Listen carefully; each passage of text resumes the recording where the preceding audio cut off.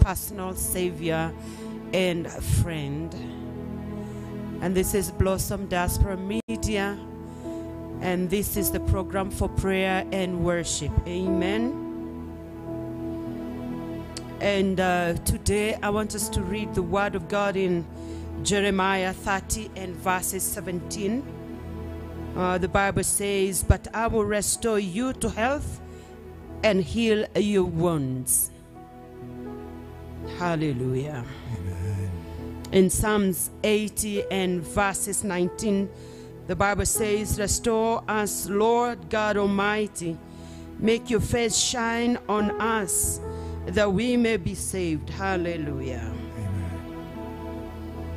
In Psalms 71 and 20, the Bible says, "Though you have made me see trouble, you will restore my life again."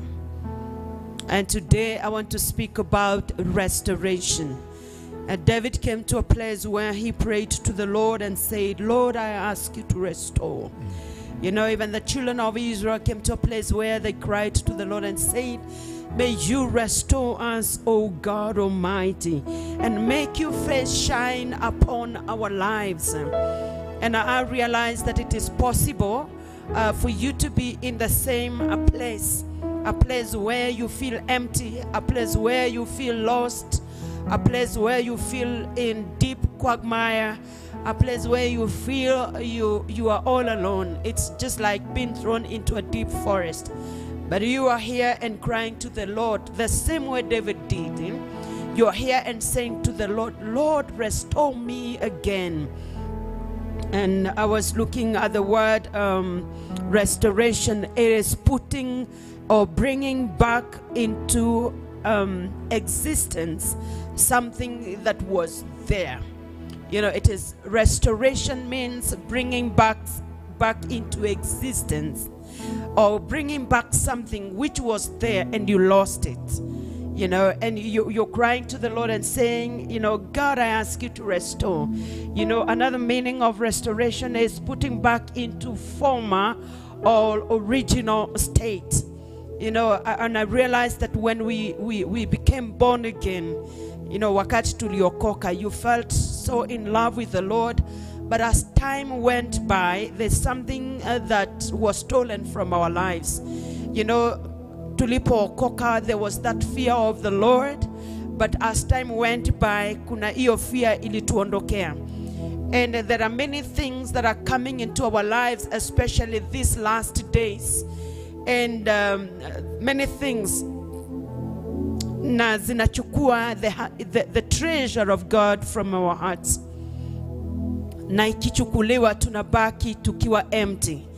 And sometimes unakuwa so lukewarm, hujui kama wewe ni Mkristo, hujui kama ulishaokoka, haujui hata uko wapi. You even don't know where you stand. But it is time for restoration. And many of us, we have gone through situations of life ambazo zimekwaruza mioyo yetu, zimechukua, they have taken away even our deep relationship with the Lord. But it is time for restoration. Today is the day of restoration. There must be something. God must do something. God must do something in our lives today. He must restore us. And you know, there are wounds in our hearts. There are wounds. Kuna mambo ambayo tunayapitia mpaka hawezi kuielezea mtu. You cannot say to someone. Ni mambo ambayo yako ndani yako, na those things and those issues are eating you up, na zinagwara moyo wako. So you are left wounded by the things that you have gone through. But David says, "Though you have made me see trouble, though you have made me go through hard situations and tough circumstances, but I know that you are going to restore me." And for me, I have come to give you hope. I have come to say, yes, we have gone through all those things that we have gone through, but God is going to restore us. The Lord is here to bind up our wounds. It doesn't really matter what we have gone through. All we need is just to open our hearts to the Lord and say, here I am. This is where I stand, and this is where I am today. I bring my heart and I bring my life to you. I pray for restoration. There are many of us who are seeking the Lord even for healing. But I would say that healing starts from inside. Healing starts from inside. I had a friend of mine, and I'm sorry just to mention this. I will not mention her name. And aliambukizwa ugonjwa fulani na rafiki yake. Na those are many days and many years ago. Na lakini her heart, even today, she's wounded. She is wounded. Akinywa dawa, RVs, akizikunywa, anakunywa with the bitterness. So yeye amegonjeka moyo na amegonjeka mwili. All I told her is that she needed Christ to come in her life and intervene. She needed God's intervention, yani ule mwingilio wa Mungu, yani mahali ambapo unasema God, it is you and you alone. Wewe ndio una uwezo wa kuingilia maisha yangu, wewe ndio una uwezo wa kuingilia moyo wangu. And I told her the first healing unayohitaji ni healing ya moyo wako. When God comes in and heal mioyo yetu, like the Bible says that he comes, he binds our wound. You know, that's a wound in the heart that needs to be ifungwe, afungiwe kile kidonda, unajua. Now, that is the work of the Spirit, and that is the work only God can do. And as we worship him today, as we give him praise, as we give him honor, as we sing to him, as we kneel and bow before him, as we join the 24 hours, elders in heaven, wale wazee 24, as they cast their crown, as they lift up their voices and their hands to the Lord, let us do the same. Let us join them. Let us join the angels in heaven and give glory to the Lord and pray that God, even through this process, God is coming to restore us to the glory of your name. My word today is the word of restoration. Amen. Bringing again in possession what was something. You know, bringing into newness of something that was there but has faded. And I've realized that a lot of time unaweza ukabai hata kama ni pete or something that has been coated gold. Alafu ukikaa nayo, unashika maji, unaoga nayo, there's a possibility ile coat ya gold iishe. But now for you, kuileta back to the glory, that is restoration, to bring it back to its glory, lazima urudi pale kwa blacksmith, anaitwa blacksmith. Lazima urudi pale kwa muundaji, lazima uende pale tena umwambie, I want my pete again, I want my earring again to come out the same way it was, to the originality. Praise the Lord. And when God, Bwana akifanya hiyo kazi ndani ya mioyo yetu, ana restore. And it is time, and I am praying as you pray. I am praying kama kuna mambo ambayo nimepoteza rohoni. And let me say, wakati Bwana amerestore the spiritual things, material things, Bwana analetanga yeye mwenyewe. And that is why Matthew 6:33, the Bible says, seek ye first my kingdom, and the rest shall come unto you. Amen. And for me, this tells me it is the kingdom of God first. For me, this tells me it is spiritual things first. For me, this tells me it is spiritual matters first. Kile ambacho tumepoteza rohoni, hallelujah. Kile ambacho nimepoteza rohoni, it is time for restoration. And for me, as Maggie Dawn, I am trusting the Lord for restoration. I am trusting the Lord for a new perfume. Sio ile perfume ya kujipaka huku, hapana. Ile manukato ambayo Kristo peke yake ndio anaweza kuileta. Bwana Yesu asifiwe sana. And I am here just crying and telling the Lord, God, you are my shepherd. God, you know my life. You know what I have lost with time. I pray for restoration. I pray that God, you will restore to the glory and to the honor of your name. Father, we give you glory. We are here, oh Father. We are here looking and seeking for restoration. Some of us, Lord, we have lost the taste. we have lost the taste of your goodness. Some of us, we have lost the meaning of salvation. But God, we come to you, oh God, we come to you, Jesus.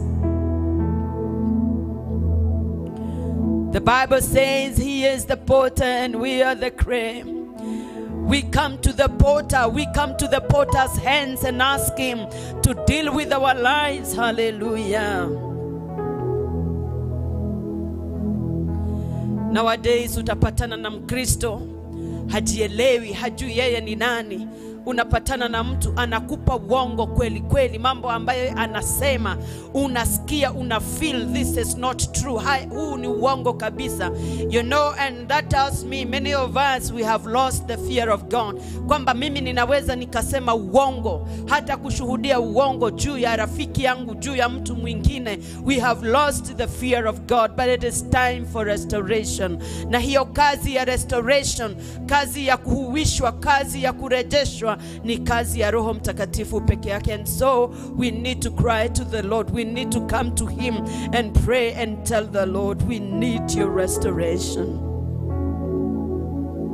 And if you're there, you're watching diaspora, you're watching Blossom Diaspora Media, you are here, pray together with us. We all need to be restored in one way or another.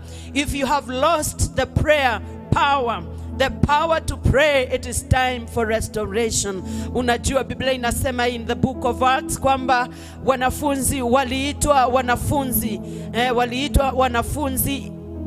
kwa mara ya kwanza pale Antiokia kwa sababu wao walifanana na Kristo. Na kwa hiyo for us kuwa wanafunzi wa kweli wa Kristo, kazi ya Mungu lazima ifanyike ndani ya mioyo yetu. There is so much purification that need to be done and to be dealt with in our hearts. Ni lazima Mungu atulete mahali ambapo tunafanana naye, mahali ambapo tuna carry the image of Christ. And for me to come to that level, then lazima kuwe na kazi ya Mungu. We must pray.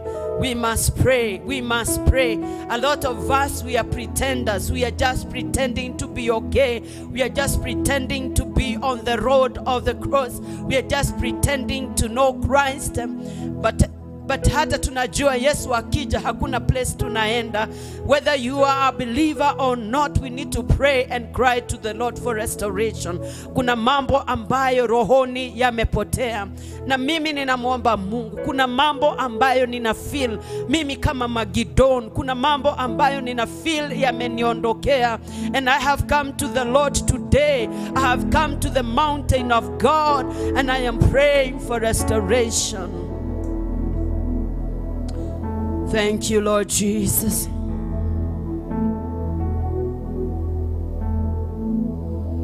We bless your name.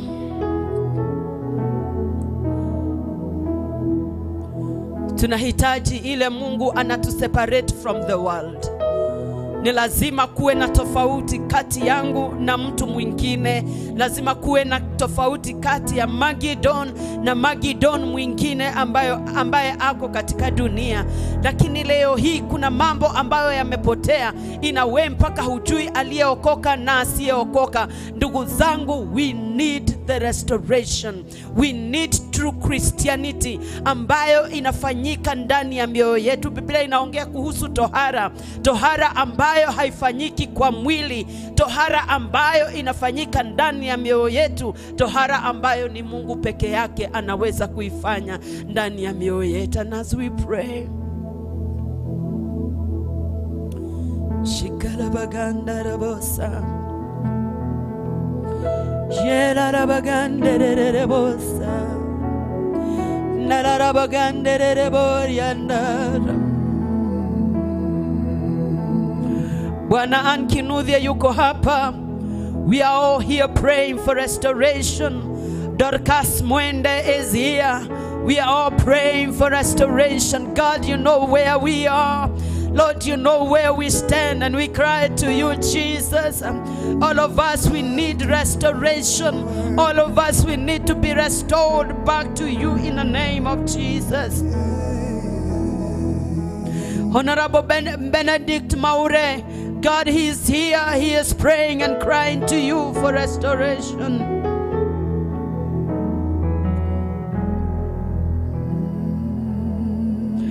We are here not just like any other day, but Lord, we are here because we have seen our hearts. We have seen our lives. We know where we are. We pray that in the name of Jesus, there will be a restoration.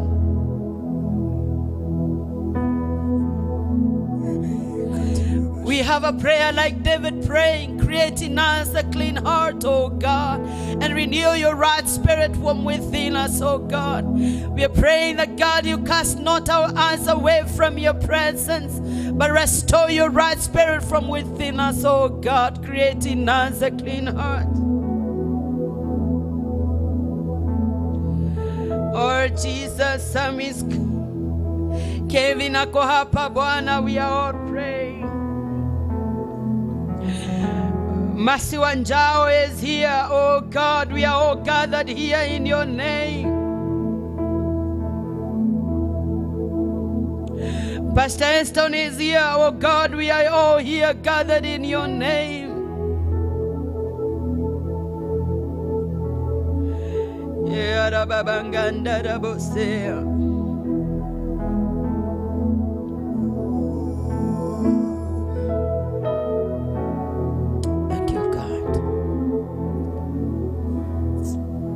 Bless your name.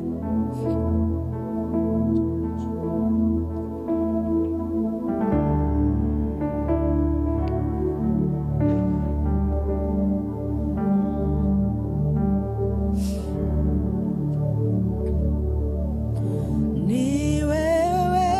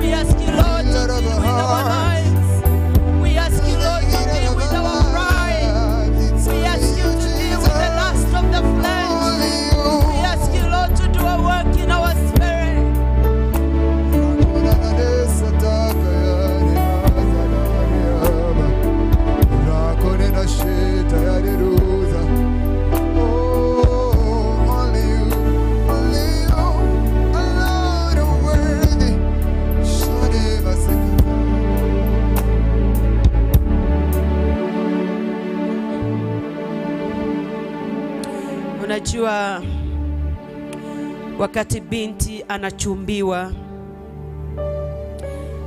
kuna kwanga na zile ahadi, alafu kijana anamchumbia anamwambia nitakuoa, na kwa hiyo kuna kwa na kule kujitenga. Yule binti, wale watu ambao vijana waliocheka nao, waliocheza nao, waliotembea nao, huu wakati unakuwa ni wakati wa maandalizi. Yani kuanzia ile siku anachumbiwa mpaka siku ya kuolewa kwake inakuwa ni wakati wa maandalizi, inakuwa ni wakati wa kujiandaa. Samani, ule unakuwa ni wakati wa kujitenga. Ndugu zangu, yule binti hawezi akacheza na mwanamke mwingine kwa sababu ameshapozwa, kwa sababu amebeba ahadi ya kijana wake. Anasema ikifika tarehe fulani nitafunga ndoa na wewe, utakuwa mke wangu, nitakufanya uwe mke wangu.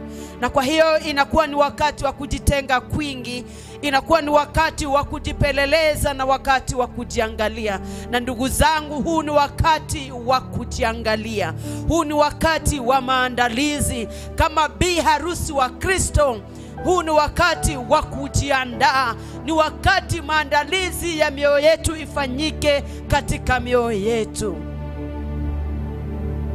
Ni wakati wa kujitenga sana. Kuna mtu ambaye nimeona kwenye Facebook anasema kuimba kwenye bar ni sawa. Mimi sikosoi hiyo na siongei much kuhusu hiyo. Na lakini kuna kujitenga kwa kweli. Kuna kujitenga, kuna ile kazi ya rohoni lazima ifanyike ndani ya mioyo yetu. Na ndio nikasema lazima kuwe na kule to be restored. Lazima kuwe na kule kurejeshwa mambo ambayo tumeyapoteza. That beauty, that glory, that grace. Ni wakati wa maandalizi. Ndugu zangu, it is time to prepare. Yesu analiandaa kanisa, na kwa hiyo ni lazima tujiandae. Wakienda mbele zake, Bwana ninaomba niwe kati yao, nisije nikawa wa kukataliwa. It is very easy. It is very easy, and that is why I am crying to the Lord. Even me, I am crying to the Lord. I'm bringing my life before him. Kwa sababu ni rahisi kuongoza wengi kwa Kristo, na mimi pasipo kujiangalia niwe wa kukataliwa. Na kwa hiyo it is upon me to cry to the Lord. It is upon me to cry to the Lord. It is upon me kumwambia Bwana, that which I am lacking, that which is not in me, that which has been stolen, oh God, I pray that you restore. I pray kama ni the fear of God imekuondokea, kama wewe ni kiguna njia, kama wewe ni hapa na pale, uko kwenye dunia na uko kanisani, it is time. It is time to make a decision. It is time ujite kwa kamkutano na useme Bwana, nimerealize where I am. I need your grace. Yandarabaganda she kiatalabaganda she arabaganda.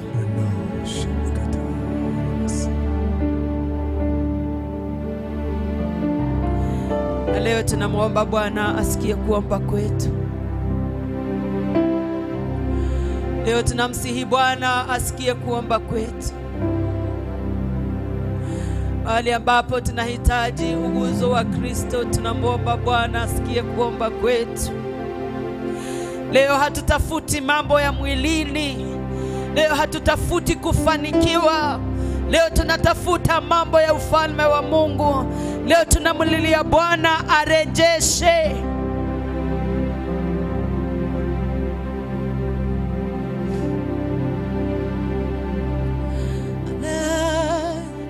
Kulilia Mungu mkuu, nisikie kuomba kwangu. Ora kulilia Mungu mkuu, nisikie kuomba kwangu. Tuseme kulilia Mungu mkuu, usikie kuomba kuomba kwangu, usikie kuomba kwangu. Ninakulilia na kulilia Mungu, nakulilia, usikie kuomba, sikia kuomba kwangu Bwana, na kulilia Mungu mkuu, nakulilia, sisikie kuomba, nakulilia, na kulilia Mungu mkuu. Nisikie kuomba, sikia na dua zangu, na kulilia Mungu mkuu.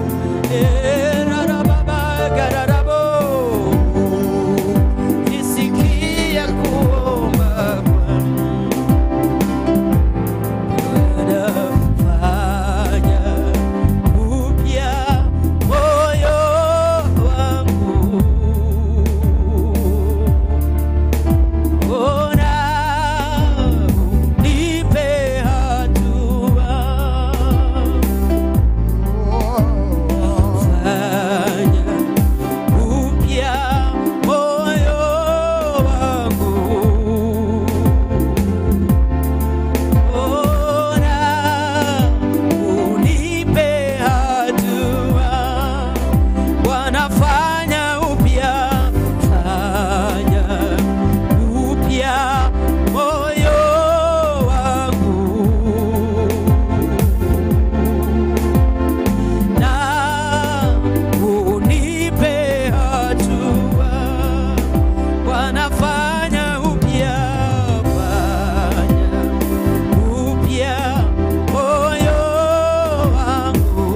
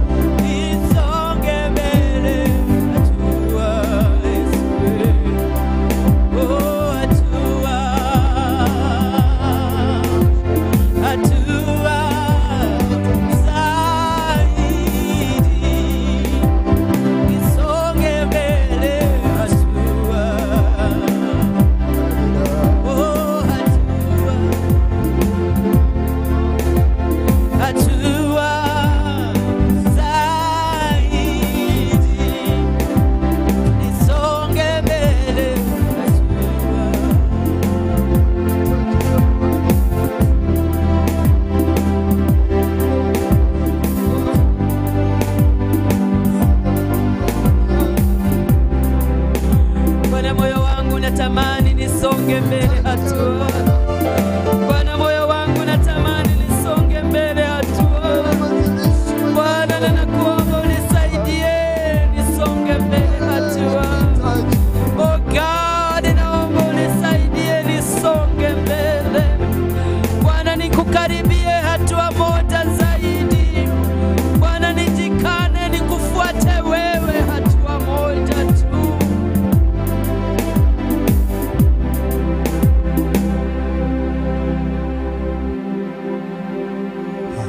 We bless your name.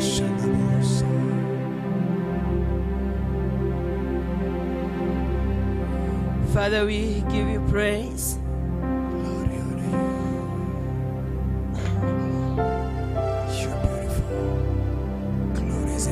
Bwana, neno lako linasema tuombapo wewe unasikia.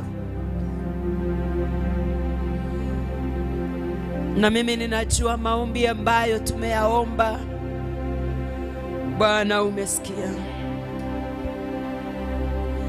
Mimi ninajua kwamba umejibu maombi yetu. Utakuwa na restoration ndani ya mioyo yetu. Bwana, utahuisha maisha yetu. Ikarabaganda rabase arabaganda rabose. Ikarabaganda rababosi arabaganda. Winfred Mumo anasema, humble me, Baba Father. Humble me, Abba Father, I need you, Jesus. And she is saying, Lord, prepare me as a sanctuary, pure and holy, tried and true. This is a desire, oh God. Oh God, she's saying, revive me, oh Lord. And I pray, God, do it. God, she's praying that you renew her strength. Fanya upya moyo wangu na unipe hatua. Bwana, nakuhitaji. Winfred anakuhitaji. Bwana, njoo. Na mimi najua Yesu, wewe unasikia kuomba kwetu.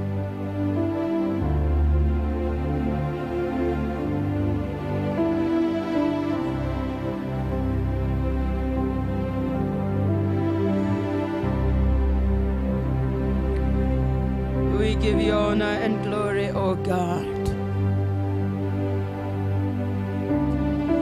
And Lord, even as we come to the close of this program today,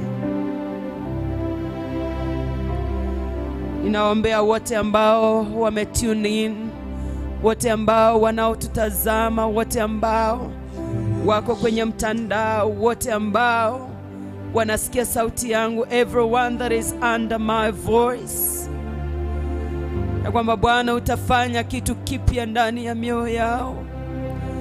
Bwana utaleta distinction between them and the world. Wote watabeba the mark of Christ in their lives. Kama vile mtume anasema, I carry the mark of Christ. Apostle Paul is saying, let no one bother me because I carry the mark of Christ. Tunakuomba Bwana utusaidie kubeba the mark of Christ. That there will be a difference between your people and other people.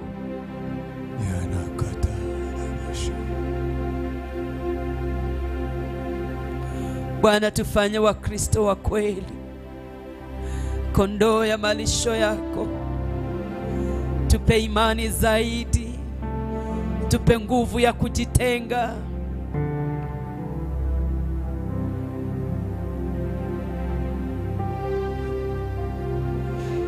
Kwa sababu ya utukufu wa jina lako. And can we give you praise?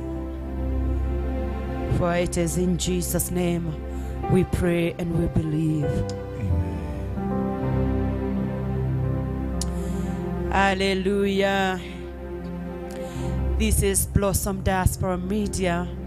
My name is Maggie, and this is prayer, worship and prayer program. It is a place where we come to worship the Lord and allow Him to speak to our hearts, and we also speak to him as he ministers to us as well. We want to thank God for each one of you that has tuned in, everyone that has written to us. We praise the name of the Lord for you, and we ask you, kama umebarikiwa, tafadhali sana share this program, share to the glory of your name. Kama kuna kitu ambacho Bwana amekuhudumia kwacho, mwachie na rafiki yako, share na rafiki yako, ili na yeye aweze kuhudumiwa. Na who knows, labda kwa wewe kushare na yeye akahudumiwa, kunaweza kuwa na a great turnaround in his or her life, and as a result of that, Mungu anaweza kukubarikia. Kwa hiyo tu tendo tu la kushare, kushare tu, na Bwana anaweza kujitukuza zaidi kupitia kwa wewe. Mungu awabariki sana. Ninawapenda mno, na nashukuru kwa wale ambao wanatufuata. This is Blossom Diaspora Media. Tunawatakia wakati mzuri. Mungu awabariki sana. Tukutane Wednesday ijayo. Bye bye. God bless you. Amen. Amen.